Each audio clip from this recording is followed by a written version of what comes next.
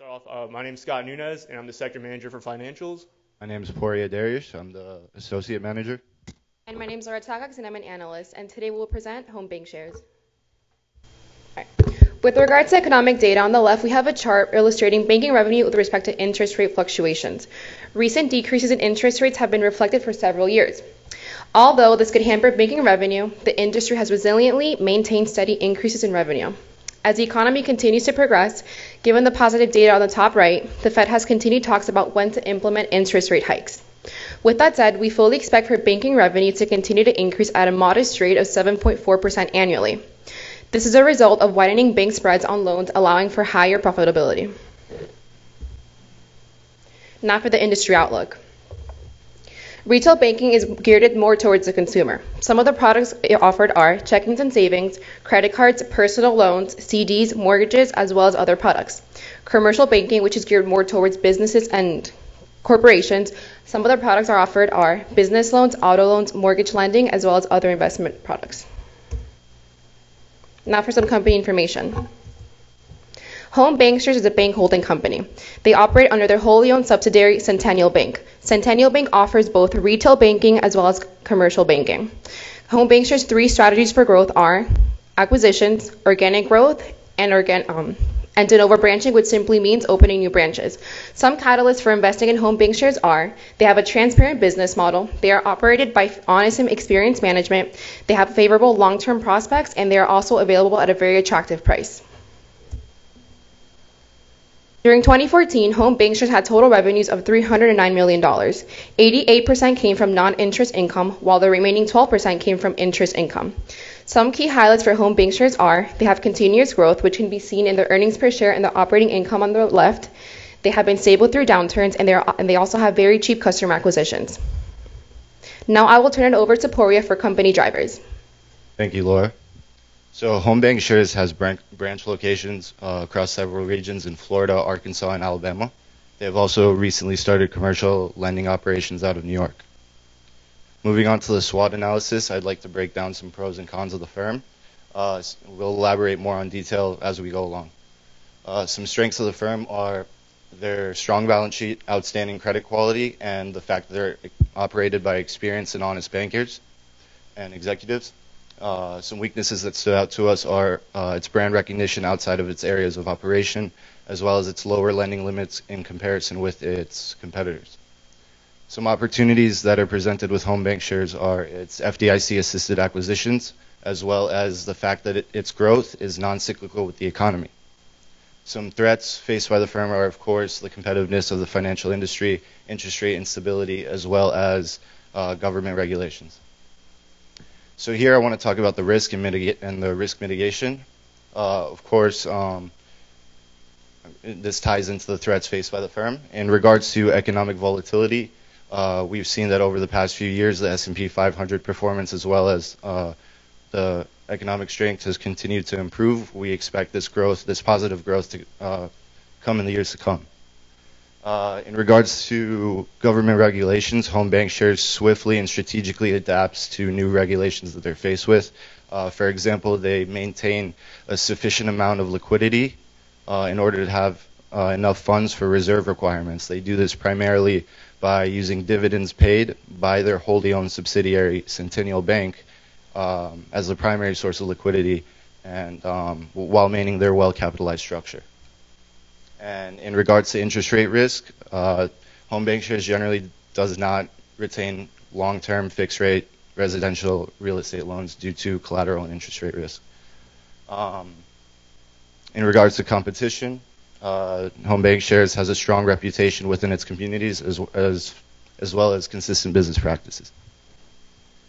Here I'd like to talk about the three main growth strategies of Home Banksters: acquisitions, organic loan growth, and de novo branching. Acquisitions happens to be the largest contributor of growth as well as the quickest, providing various new business opportunities as well as providing high returns and gains on assets. As I've mentioned before, Home Banksters, some of their acquisitions come FDIC assisted, which means that some of the liability is picked up by the FDIC through loss share agreements with the firm. Not many banks have this advantage to be able to acquire other banks. In order to be eligible for this, a bank needs to be well capitalized, which is a top tier on a 5-tier scale of capitalization. Well capitalized basically means that they have a ratio of capital to risk-weighted assets of at least 10% and a tier 1 leverage ratio of at least 5%. Organic loan growth is conducted by experienced bankers who target large and familiar markets in order to maximize potential. When assessing who to lend to, they only deal with credible and qualified borrowers to maintain their outstanding credit quality. And both these strategies present new opportunities for de novo branching, which is basically Home BancShares' strategy for opening new branches in strategically placed locations. I'd like to elaborate on what I mean when I say Home BancShares is non-cyclical with the economy. Basically, in times of economic downturn, Home BancShares is presented with various opportunities for acquisition through the acquisition of failed banks. And in times of positive economic growth, Home BancShares gains significant value from organic loan growth and de novo branching. One of the most important contributors to this firm's value are its management. I'd like to draw your attention to the fact that this firm is run by a group of very experienced and invested members. As you can see from the table, most of the executives and board members have been with the firm since its opening in 1998. The rest of the individuals have been with the firm since before it went public in 2006. I'd like to also mention that John Allison, the chairman of the board, was actually the founder of the firm, and that although he stepped down as CEO, he's still heavily invested in the company, as well as he's the highest shareholder. Now I'd like to pass it to Scott with the company and financial analysis. If we look at the chart in the upper left-hand corner, we'll see our probability of defaulting within the next year. We have a low probability of defaulting at 0.0118%, and this categorizes us as investment grade 4. This is on a scale of 1 to 10, 1 being the lowest chance of default and 10 being the highest chance of default while still being considered investment grade. If we look at the chart just below, we'll see our recent acquisitions. Home BancShares is very decisive in the banks that it acquires. As we see in 2011, Home BancShares decided not to acquire any banks and instead focus on increasing its net interest margins, which they were able to do. Also, as Porio alluded to earlier, FDIC-assisted acquisitions are very lucrative. When we enter into an FDIC-assisted acquisition, we enter into a loss-sharing agreement. And what that means is when a bank loses a certain amount of money, the FDIC is liable for that amount. Also, Home BancShares is currently getting 3 deals done, and we expect at least 2 of those deals to finish in 2015. And for our growth outlook, we can see that we've had increasing net income margins, interest income, and earnings per share, and we expect this to continue into the future. And this is because of our 4 operating goals. One is to have outstanding credit quality. We only borrow money to credited borrowers. Also, we are always trying to improve profitability. We do this by focusing on net interest margin, as well as decreasing our efficiency ratio, increasing our income fees, and increasing our economies of scale. Also, we hire experienced bankers, and what that means is that we look to hire bankers who have a close-knit relationship with the community, so we truly are a community-focused bank. And lastly, we like to maintain a fortress balance sheet, and we do this 4 ways: by having high asset quality, being well capitalized, focused on high performance metrics such as return on tangible equity and return on assets, and lastly, by having high liquidity, which allows us to take advantage of acquisitions as they become available. And for our fundamental analysis, we see that over the past 5 years, we've had increasing net interest margins, a decreasing efficiency ratio, which is measured by expenses divided by revenue, so decreasing is positive.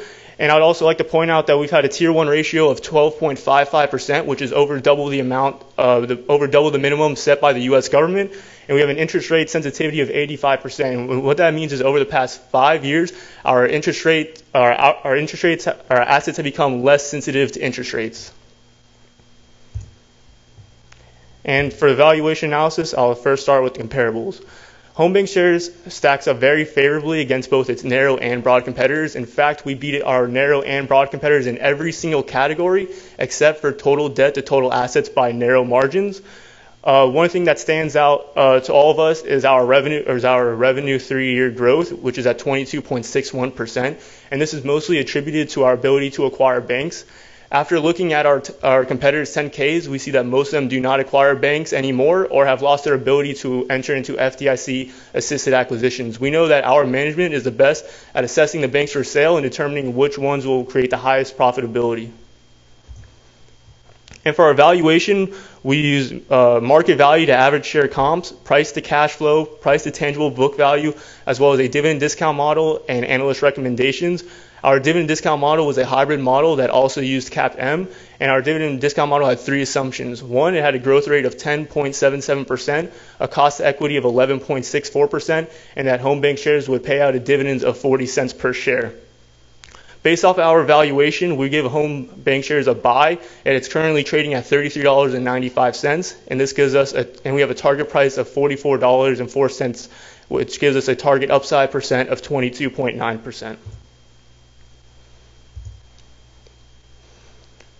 To conclude our presentation, I would like to reiterate that we are giving home bank shares a target price of $44.04. And what this means is that we have a target upside of 22.9% from our current price of $33.95. And we are able to attain this target price based off our four catalysts. One, we have a transparent business model.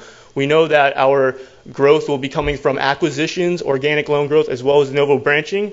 We have favorable long-term prospects in each of these growth segments. Because of the recent regulation that's come from the federal government, we pretty much have an economic moat around the acquisition growth strategies among banks. And we are operated by honest and experienced management. We are able to fight through the dot-com bubble as well as the financial crisis. We are very well capitalized, and we have a very high Tier 1 ratio. And lastly, we're available at a very attractive price. Not only do we see that quantitatively through our metrics and valuation, but the fact that we have a $2.3 billion market cap and we have no analyst reports on Bloomberg, we are a hidden gem that's hard for investors to find. And we believe that home bank shares is a buy for our portfolio and will add alpha to our returns. Thank you, and I'd like to open up the floor to Q&A. My concern was you're saying, I agree there's a lot of experience there, but I'm a little concerned with some of the ages. Who's being groomed to like take over when some of the older people leave out? Is there like a plan? Because you have 68. I mean, he's into retirement. You said he's stepping down. Has there been any negative effects from his stepping down, or? Not really. It's mostly strategic. Cause I think what he was trying to do is groom Randy, is what they call Randall. So that's how I'll reference him. So they're trying to groom Randy to step into his position, which he'll probably be in for many years.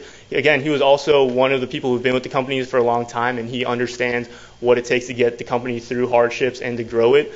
And since I think the fact that we have John Allison, who is the founder, and again, many of these people who've been with the company for a long time, I think it more of a pro because they have a vested interest. John Allison has the largest stake in it, so I don't see him leaving anytime soon unless he was going to liquidate most of his shares and maybe move to Naples because apparently it's really nice. 67. Also, like.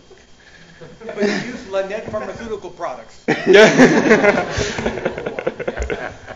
Where's the company based? It has a state charter in Arkansas, but it also is a part of the Federal Reserve System, so it has to accommodate to both regulations.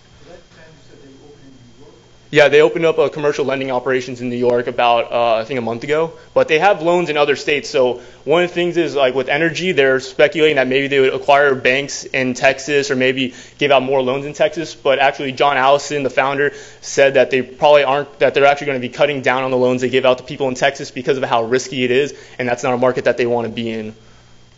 Why did they avoid Georgia? Actually, Georgia is actually a great opportunity, and they're open to expanding into different locations. It's more about like the price and the value of the bank. So, for instance, in Georgia, that was the state with the most failed banks from 2002 to 2013. So, if I had to assume, I would say that there's a lot of purchasing of banks and a lot of overvaluation of the banks that were in that area. I also like to add that their branch locations they're not only reserved to their specific states, they also extend outside of their areas of operation. Plan to move in any other areas of banking, like currency trading, investment banking, things like that, or just maintain their asset lending? And so, I don't know what the fee composition is or what's. Yeah. So for one of their four operating goals, one of them is to increase their fee income. And if I had to assume, that would probably be because of just for diversification reasons, since they have 88% coming from interest income and only 12% coming from non-interest income. I've got a question. On the type of clientele that they service, it looks like in Arkansas, they probably have agriculture type lenders, borrowers. In Orlando, what type of customers do they have? Is it the hospitality industry? I'm not Do you know? I don't know what it is for each specific region, but I know that 25% of our portfolio is residential real estate, 49% is commercial real estate. And Brandon, do you know the other percentages right now? No. So most of it is, I guess, a real estate based loan. CRE, right. I also noticed that in the consumer segment and the business segment, they have auto loans under the business segment. Is that because they lend to floor plans at the beginning of the presentation? That was just like an industry outlook. So that's not our company specifically. That's just the banking industry. Oh, I see. Okay, Yeah. I'm sorry. Okay, I got it. So I know this company. They bought a friend of mine's bank. The Rao Bank? Robert Bank of Commerce. Oh, yes. Great bank, and I got a good impression of this company. But when they're getting their growth from acquisitions, the question would be: is the pipeline still there for acquisitions? You mentioned something about an acquisition moat.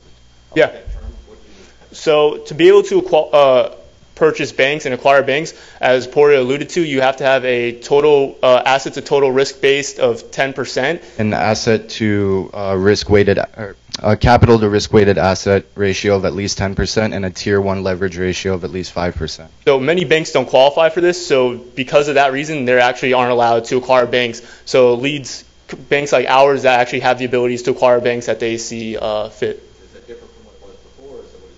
Yeah, so regulation has actually stiffened since the financial crisis. That's the 1, 2, and 3, right? It's always been increasing. Mm-hmm. The banker can tell us that, huh? More capital, right? Well, I think one of the issues is going to be going forward.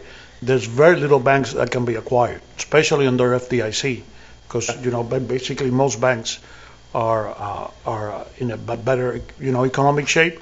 I know our bank is looking, and we've been looking for the last 2 years, and we do have those ratios, maybe 3 times those ratios, but we can't find any targets. Yeah, so Very difficult. To build off of that, so as we see. So we actually kind of went a little bit away towards acquiring FDIC banks because of how, as we can see, so the light blue is FDIC assisted acquisitions, while the darker blue is just normal bank acquisitions. So there actually haven't been that many out there, and I think last year there's only about 8 FDIC assisted acquisitions, and the number's been going down since 2008. So one of the things that we have been focusing more on is our organic growth loan operations, and also de novo branching. So that's something that's kind of new to us. I think we've opened up 1 de novo branch last year, and we're looking to open up 1 more this year in the Panhandle area. Is an area where they see a lot of growth opportunity. So I think because there's not a lot of opportunities to acquire banks, de novo branching is where they're kind of going into for market penetration now. I cheated a little bit with my question. One of the analysts that works for me is one of the analysts covering this bank, and so I asked him for a question to ask. You actually covered it to some extent in your presentation. Talk about how well the bank is doing in managing expenses, and especially in an environment of flat interest rates. Yeah. So with their efficiency ratio, they have a target efficiency ratio of 41%, and I think last year was at 43.93%, and for the earnings call, they're already down to, I think it was high 41, almost 42%. So they're able to manage their efficiency really well, and one of the ways they do that is when they acquire banks, their management is able to decide what branches are good and that they should keep, and which branches that maybe they should cut out. And they're also they're not focusing on this, but I would say that with the advent of the internet and internet banking and Google and Apple Pay, that they're able to cut costs with less physical banks. Again, not that they've closed any banks down now that are their own, but Apple Pay is a new revenue source which has low costs, and they actually teamed up with Apple. Even though it's a small community bank, they teamed up with Apple Pay, so that's something to note.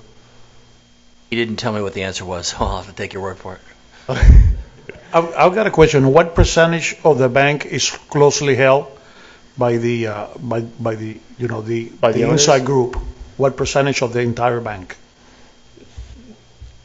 Because I know the bank is public, but, what percentage do they have? Is it over 50%, under 50? Do you have that data? I don't know if you do. No, I don't think we do. I know that I want to say that like the founders and the management have a substantial portion, I believe like a 25 to 50% portion of it. So I know they actually do hold a substantial portion of the bank So shares. at the end of the day, if they want to sell, whatever they want to do is what happens. You mean sell the bank or sell their own shares? Well, it's both. If you sell control, you're selling shares. Yeah, theoretically. Yeah. One quick question. You mentioned that the interest rate sensitivity has gone down, Yeah. and I assume you mean the negative interest rate sensitivity. Did you do any modeling about what happens to spreads and to the margins if interest rates do move higher over the next 5 years?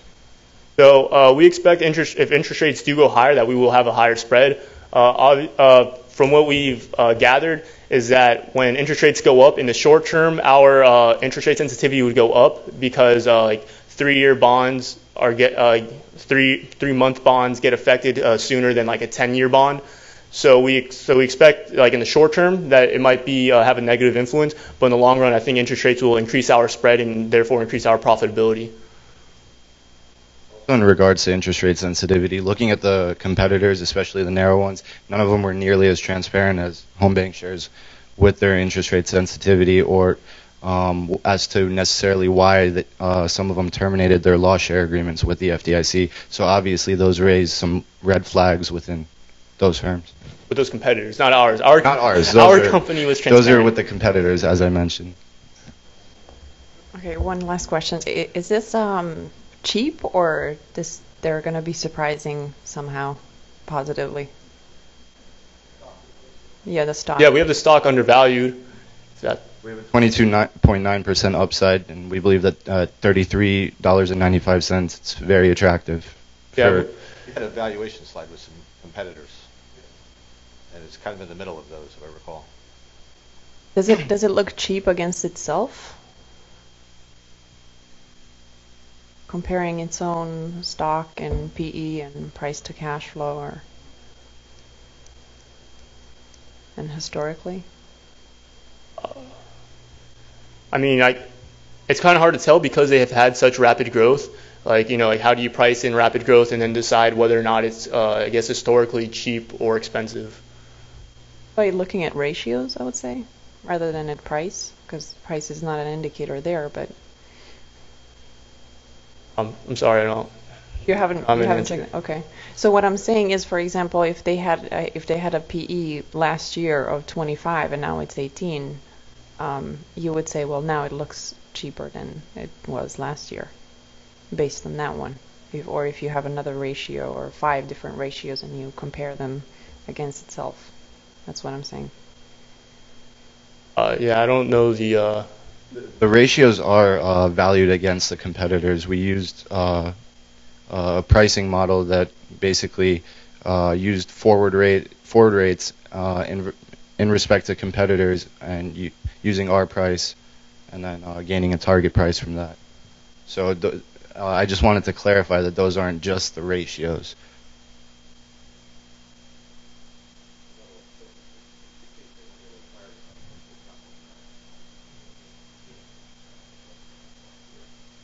The tangible book value, as high as it is, can actually be a positive thing if they're in growth mode and execute. When you were looking at other companies within the sector itself, what about the company as well that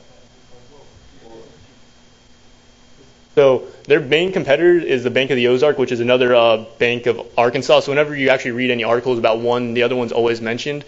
And Bank of the Ozarks actually hasn't acquired any banks since 2013. They have a higher price and a higher market cap, and I believe that they have a lower upside with their ability to grow organically and from acquisitions. The Bank of the Ozarks had, I think, like the highest PE ratio. They had really high ratios at price to free cash flow of 67 compared to ours, which is at 8. And since it's like main competitor, comparing the two, I think we blow it out of the water. If you look at the asset composition by geography,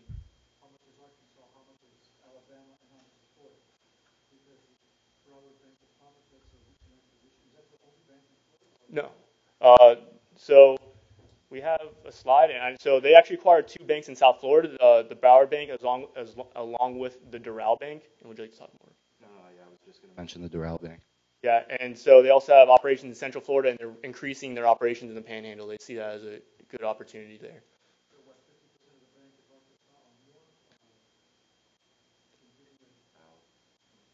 I'm not sure about the asset composition on a geographical basis. Yeah. All right, any more questions? Ready for vote? Okay, so all those in favor of basically voting the stock in the portfolio, raise your hands. 1, 2, 3, 4, 5, 6, 7, 8. I think we're good. Thank you.